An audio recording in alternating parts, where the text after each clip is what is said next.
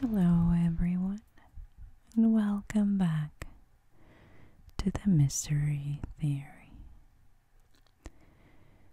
Today, I'm going to share the case that is known as the Killer Bride.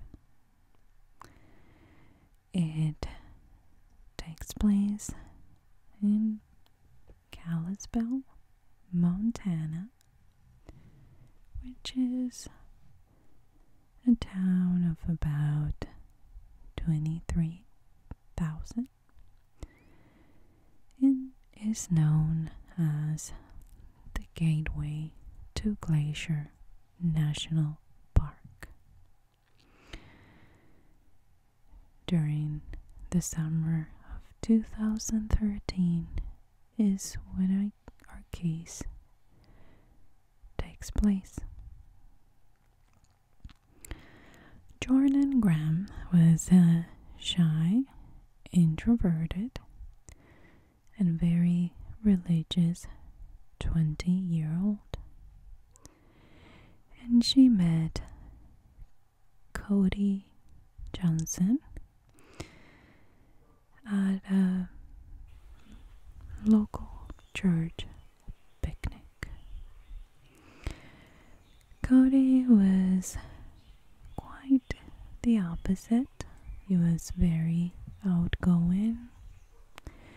He was social. And he was more interested in racing cars and guns. But when he met Jordan, he was instantly attracted, and the two began dating. Cody was in love soon after with Jordan, but Jordan was very cold. She didn't believe in sex before marriage, but her cold demeanor was deeper than that connection.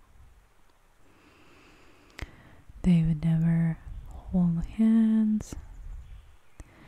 They never look at each other in that special way. But Cody was not going to break up with Jordan. He tried very hard to win her love.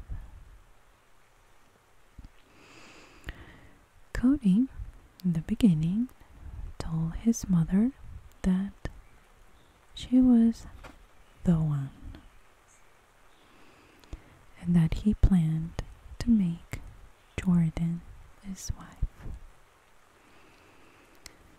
Now, for Jordan, church was very important.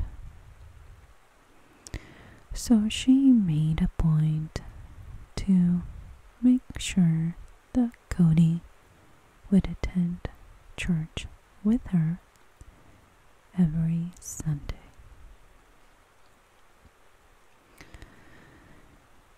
She wanted him to be a good Christian, just like her.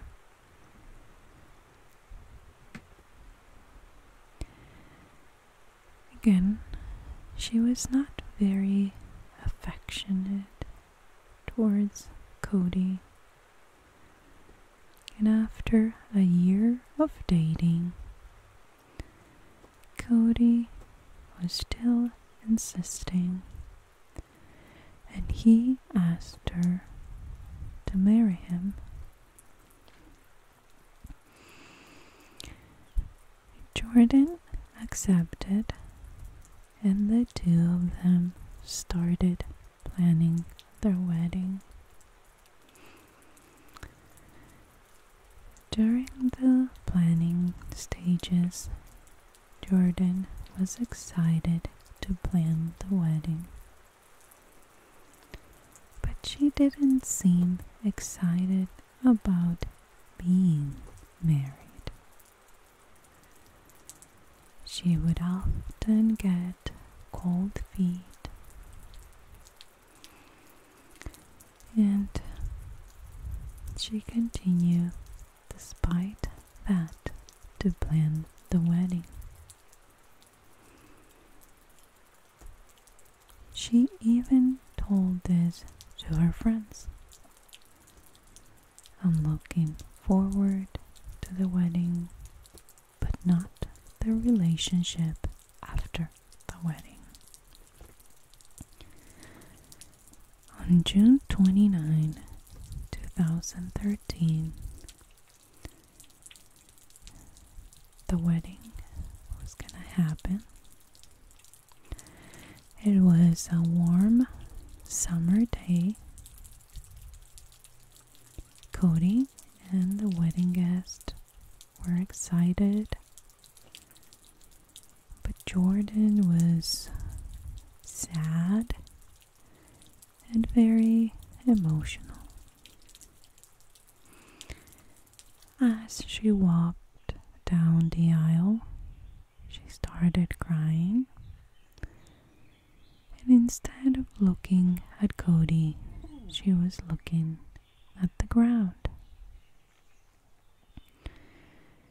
She was not happy crying. She was terrified. And when she finally got to the altar, she continued crying. She couldn't look at Cody in the eye. She held his hand, but she always would look at the floor. The ceremony kept going, but after the ceremony, the newlyweds danced to a song composed by a friend with lyrics. Quote, "You helped me climb higher for a better view. You're my safe place to fall." It was very clear that Jordan was not enjoying her day. She was dreading what was coming next. She even sent a text to her maid of honor.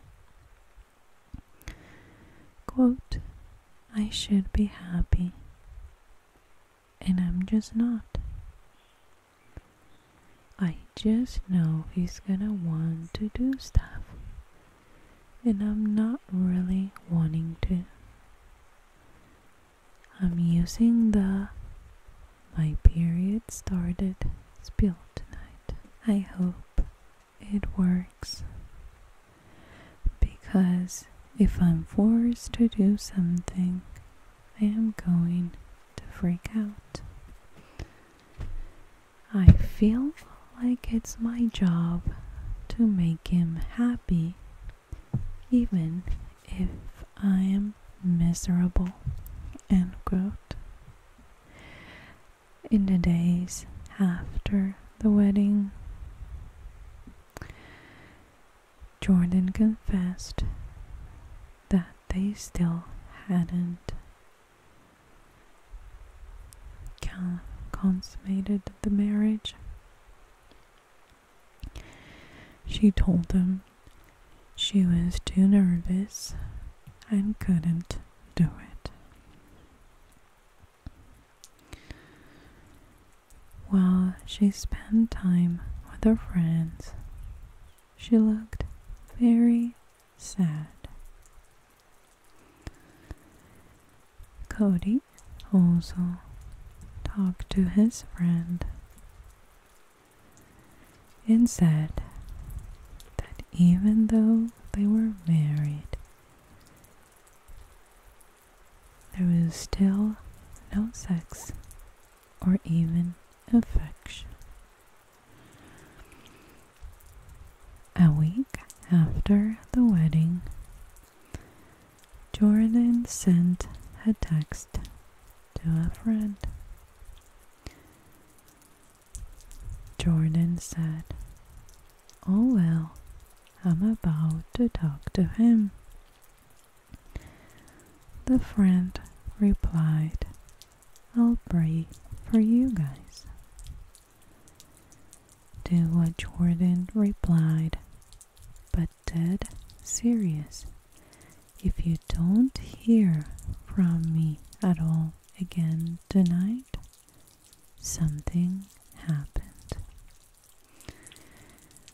And something did happen. 9 days after the wedding, Cody's friends and family became worried when he didn't show up for work. The last time he was seen, he was with Jordan on Sunday at church. And somebody spotted them at their local Dairy Queen.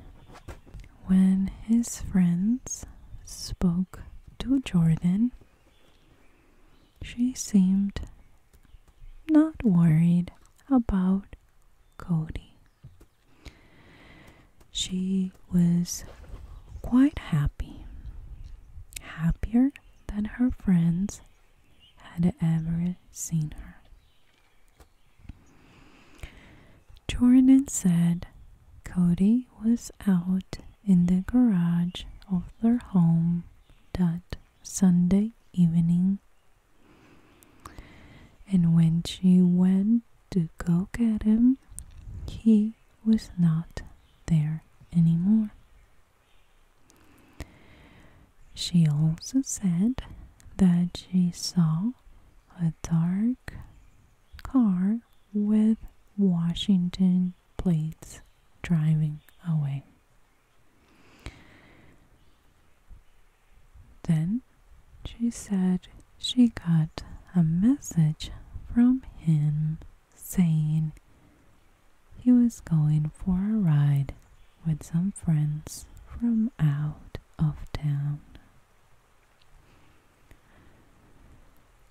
Cody's friends knew he wouldn't just take off like that. So they called the police and reported him missing.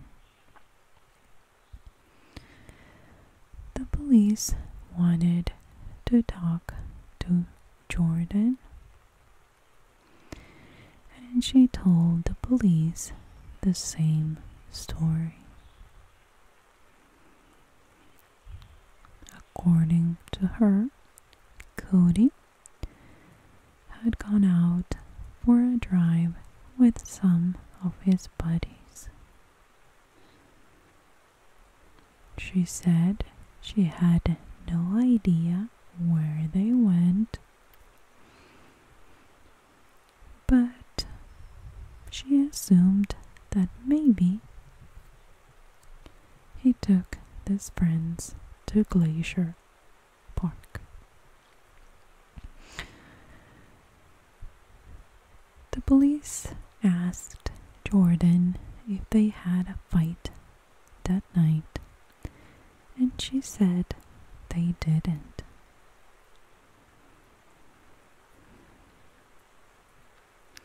Police questioned her friends, and only one of her friends had a conflicting story.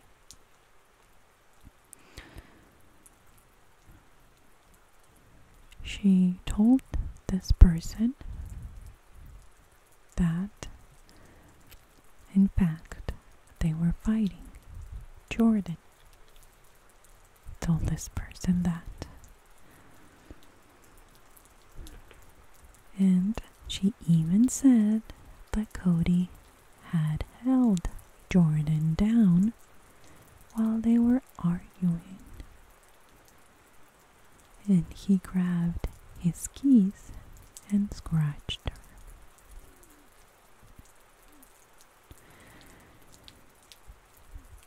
Now, during this time, friends and family showed up at Jordan's home to help look for Cody.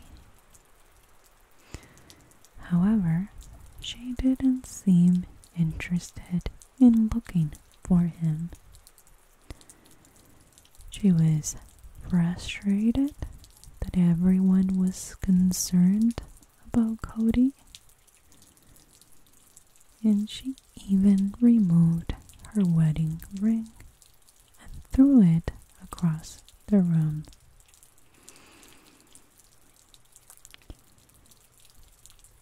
The family and friends were shocked and confused. They wanted to help her find Cody, but she seemed not into it.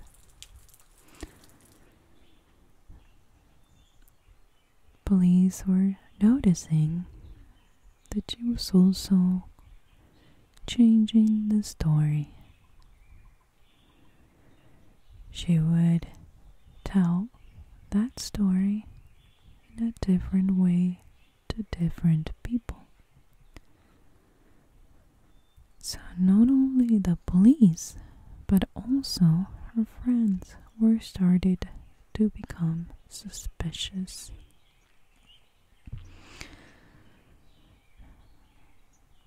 Then Jordan told her friends she got an email from someone that called himself, quote, Tony the Carman.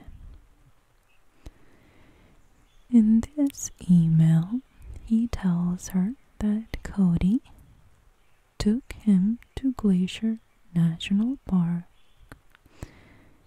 and that he accidentally fell off a cliff. Now, the email was very weird. Quote, Hello, Jordan. My name is Tony. There is no bother looking for Cody anymore. He's gone. End quote. Her friends thought it was weird. I mean, who doesn't? Why would this person send this email to the wife and not call the police?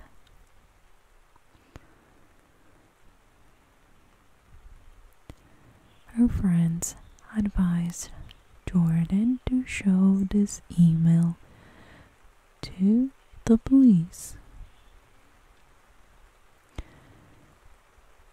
And the email was weird to the police as well. But even weirder was the fact that somebody told her husband was dead and she still was looking perfectly happy.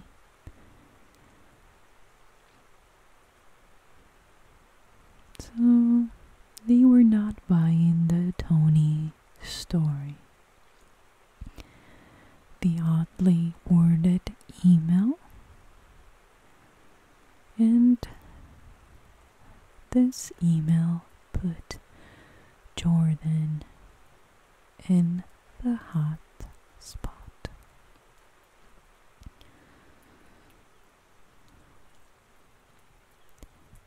At one point, she even seemed relieved by this letter.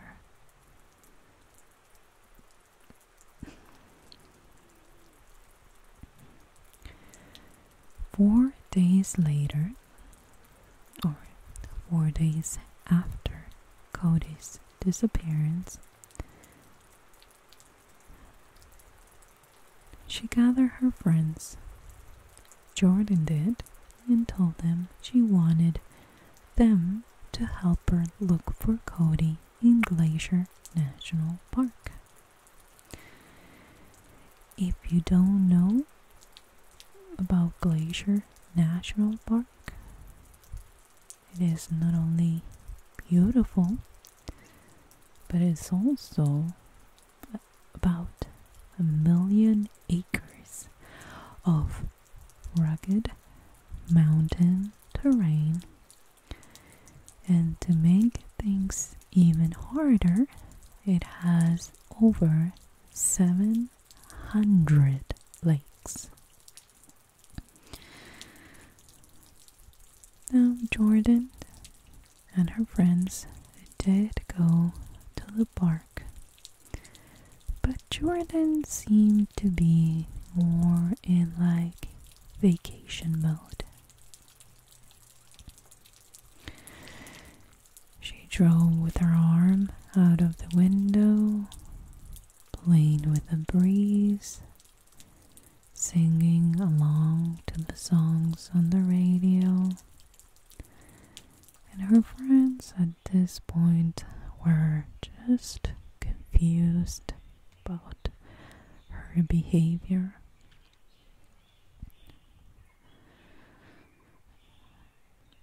Her friends looked for Cody, but Jordan was barely making an effort. Of course, with one day, they couldn't search much, but they headed home and came back the next day. Within minutes of entering the park, Jordan knew exactly where to go. She was insisting in this particular spot on a trail called the Loop Trail.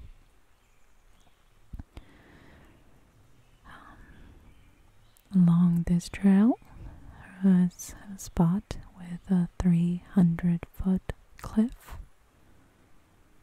on the other side of a safety wall. Jordan was almost excited. She hopped over the safety wall, climbed down to the edge of the cliff, and looked at the bottom. She then yelled to her friends, "He's down here. I can see him." So in a ginormous park with over 13,000 square miles, she just went to the spot and found him. Police arrived and found the body of Cody Johnson in the shallow water beneath a waterfall. He had damage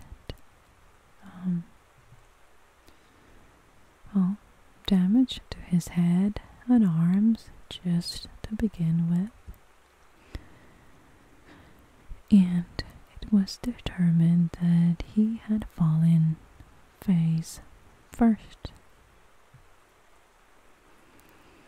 His forehead had an 8-inch gash, and he was found without his wedding ring.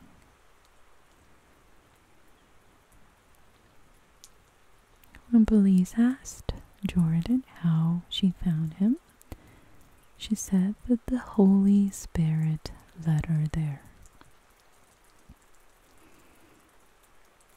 She said that he had mentioned before that he wanted to visit that place before he died.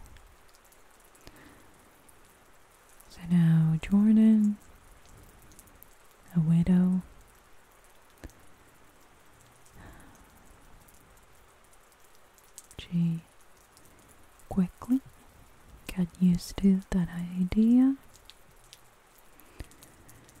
and was looking forward to the funeral so the cops could stay out of her life, according to her. By the time of Cody's funeral, which was 16 days after the wedding, everyone assumed and knew that Jordan was responsible for Cody's death.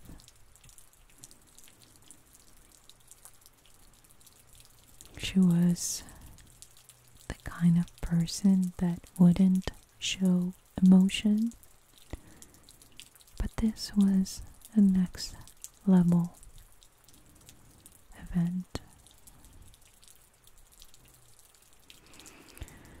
When they were lowering him, his friends and family were crying, but Jordan was texting. After the funeral, the police brought Jordan back into the station for more questioning. The FBI was involved at this point,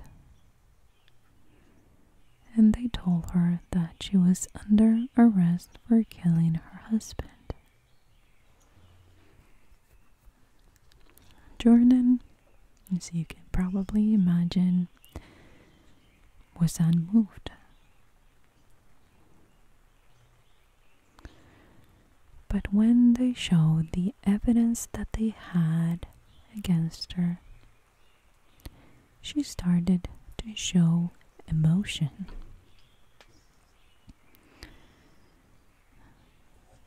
Police had subpoenaed the cell phone companies of both her and Cody's,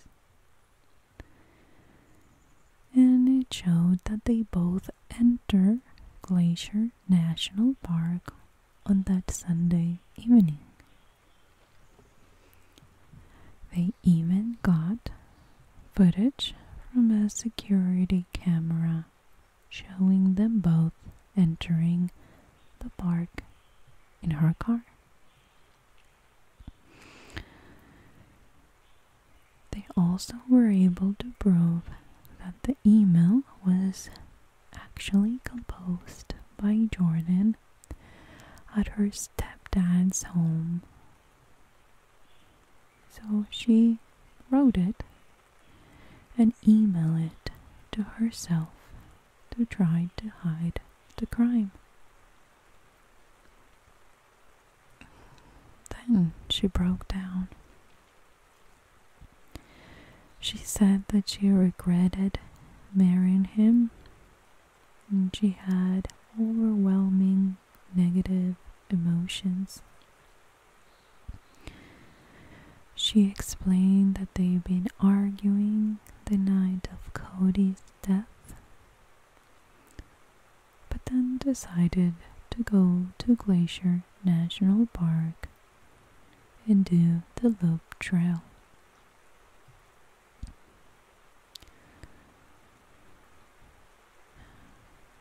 Out of the blue, Jordan claimed that Cody told her that he could wear a blindfold on the trail. She said she didn't want to do it because she was afraid he would fall.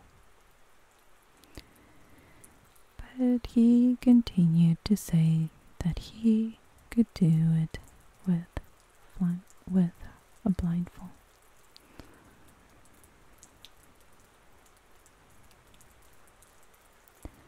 This was a shock to them because police found a black piece of cloth near the body,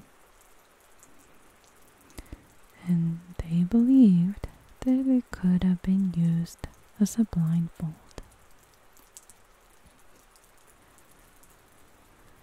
When they tested it, there were human hairs embedded in it.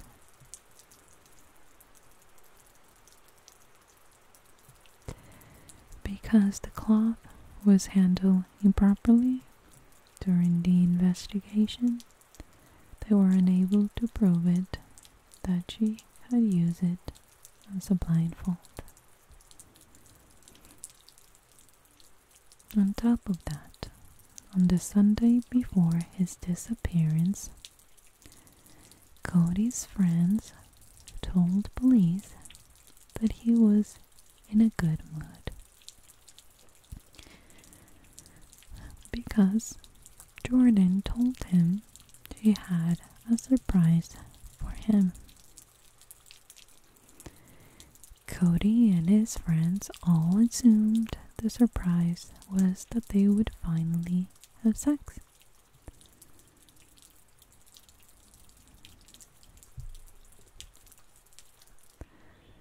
So, the FBI agents concluded that Jordan brought Cody to the park and blindfolded him with the lure that he would finally be getting sex from his wife.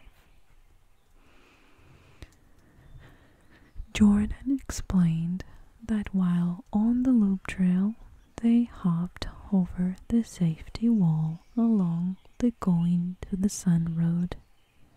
Oh, well, that's not the smartest thing to do.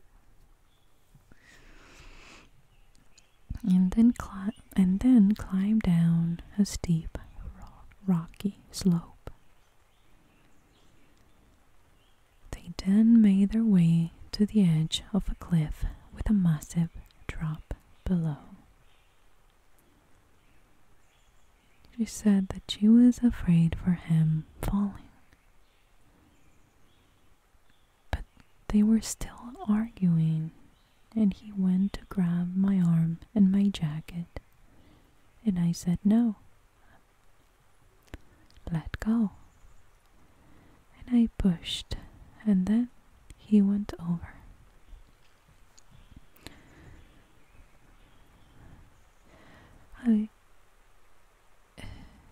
Please, just couldn't believe this.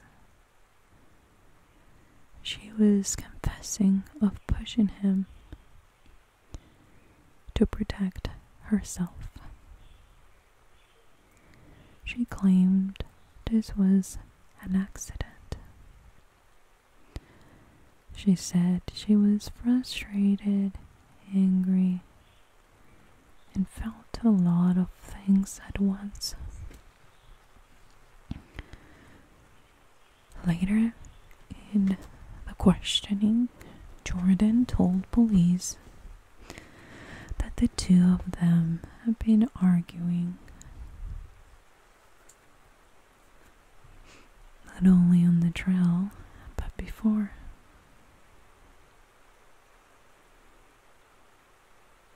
So, in the end, she admitted that in that fit of rage, she had shoved Cody with both hands on his back, and that he fell 300 feet to his death.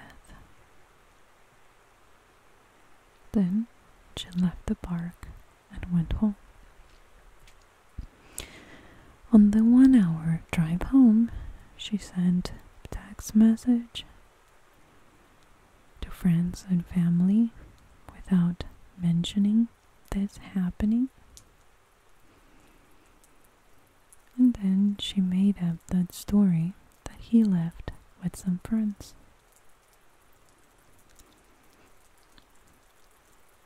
As you can probably tell, they had more than enough to charge her with first-degree murder, second-degree murder, and making misleading statements to the police. Now she was facing a life sentence. And Initially, she pleaded not guilty, then changed her plea during the trial, just before the case was to be presented to the jury. She pleaded guilty to second-degree murder and was sentenced to 30 years in prison without the possibility of parole.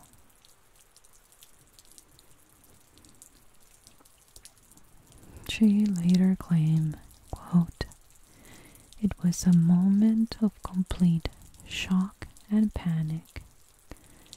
I have no other explanation. I kinda was feeling, should we have waited a little bit longer and then got married?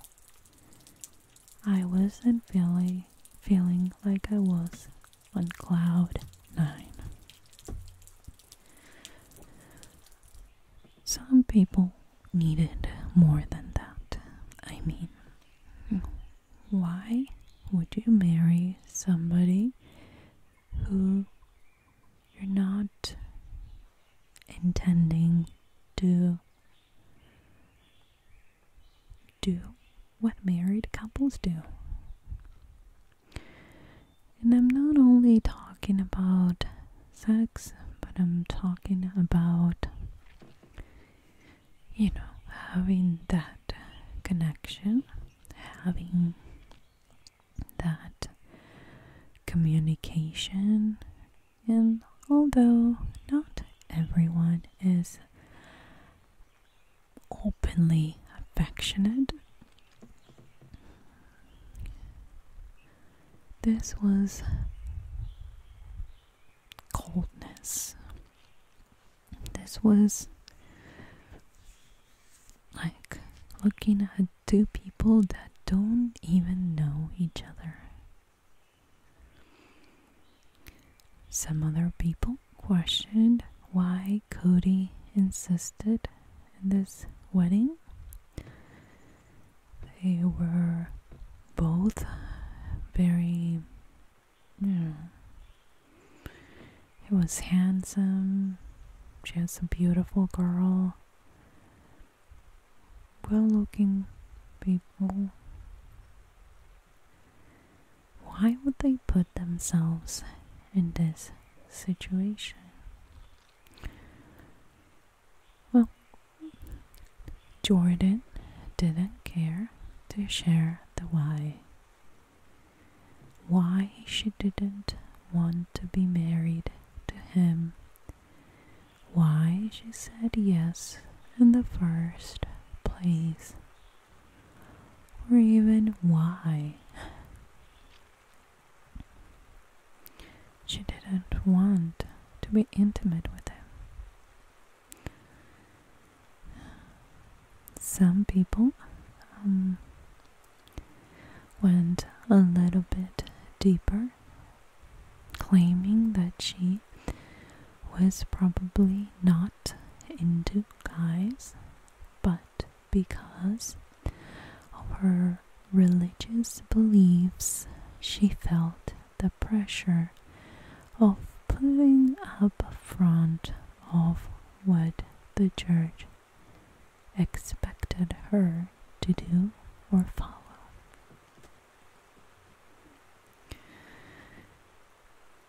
I have to say that if I had to pick one of those options, I'd say that it is possible that that's true.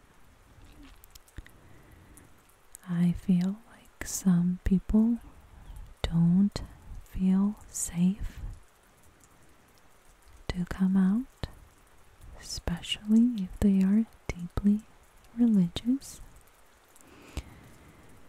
and they feel like there's a time where you have to settle down and do what you think the church is expecting you to do.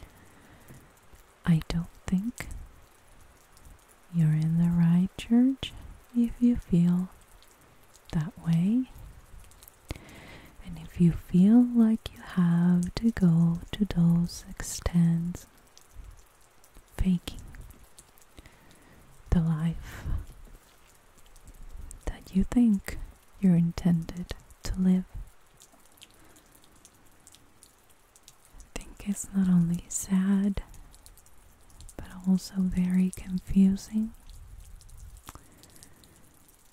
frustrating,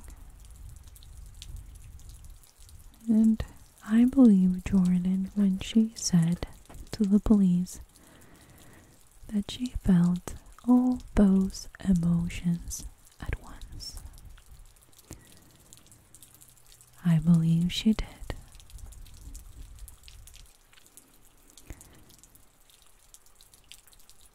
I feel like a lot of people hide their emotions for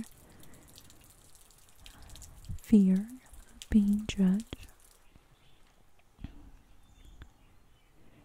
And in the end, all the emotions come out and can end up in a bad situation. I am not saying that this is a bad situation because of what she did. I don't think most people would do what she did, but I do think that you can do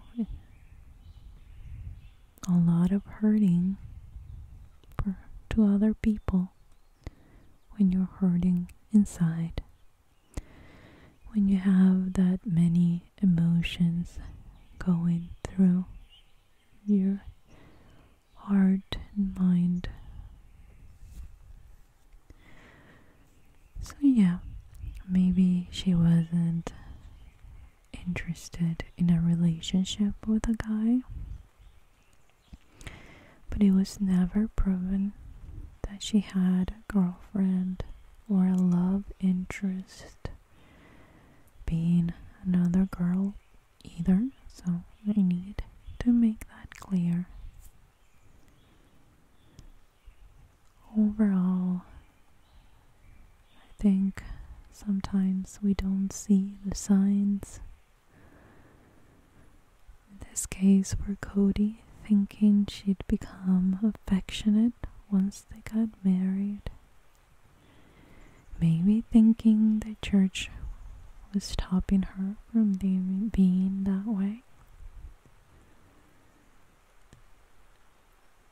But marriage is not the solution for a problem. To me, it means a lot more of commitment and two people choosing to be together, choosing to be there for one another. And I don't think in this case Jordan made that choice.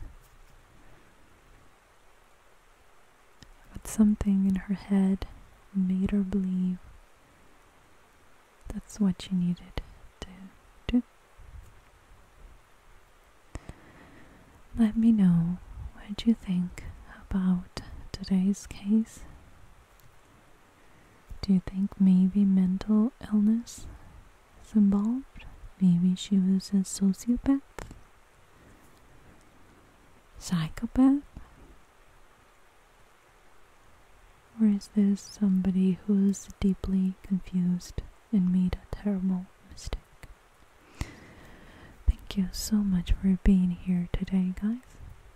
I truly appreciate your support. And I'd love to read you in the comments down below. I'll talk to you guys next time.